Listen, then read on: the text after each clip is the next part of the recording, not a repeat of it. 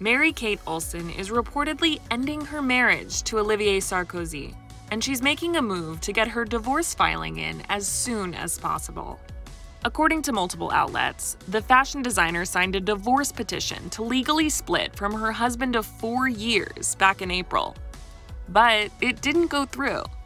Due to the COVID-19 crisis, New York courts aren't actually accepting any divorce filings right now, except for emergencies.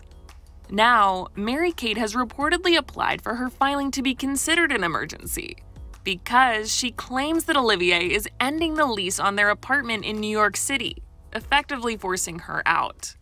His attorneys reportedly gave a deadline of May 18th for her to move out and remove all of her belongings from the apartment.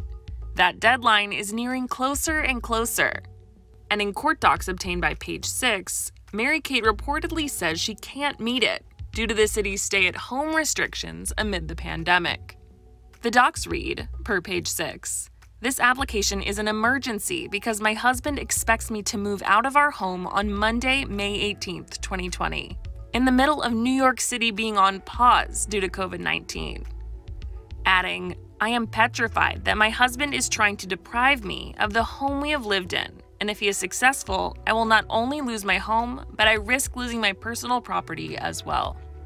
Mary-Kate's legal document also touched on how their marriage took a turn for the worse, reportedly saying that their relationship had, quote, "broken down irretrievably for a period of at least 6 months."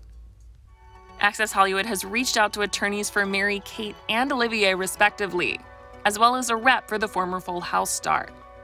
Before their reported split, Mary-Kate and Olivier had dated for roughly 8 years.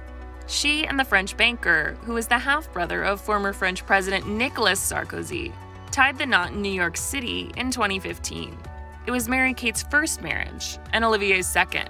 He previously was married to Charlotte Bernard, with whom he shares 2 kids.